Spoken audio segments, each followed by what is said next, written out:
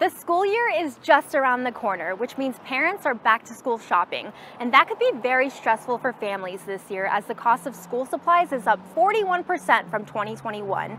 Fortunately, parents here in Billings have options. Backpacks, notebooks, and pens, all essentials for going back to school. But unfortunately for parents, prices have gone way up. I think that for the community and for myself, it's very expensive with the cost rising. Alba Pimentel has 2 kids going back to school this year, and she's had to make adjustments when shopping. I started, but in order for it not to affect my budget, I did little by little. She purchases school supplies with each grocery trip she takes. I couldn't do it all in bulk because you're looking at $50 to $100 added to the budget. And according to shopping website Retail Me Not, families shopping for back-to-school supplies are expected to spend around $1,100 on average this year. Parents have seen a 55% jump in what they expected to spend on school supplies last year versus this year. Fortunately for Billings parents, there are options. The Salvation Army has a back-to-school supply assistance program free for families. We try to provide a well-rounded backpack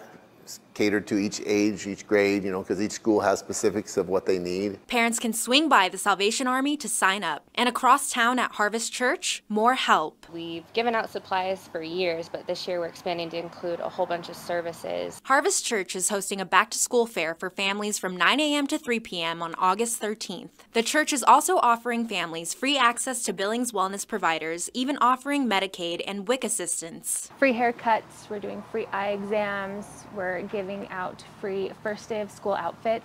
We just want to bless families in the community, make it a little easier for that first day. Just a bit of help during what can already be a stressful time. In Billings, Alina Howder, MTN News.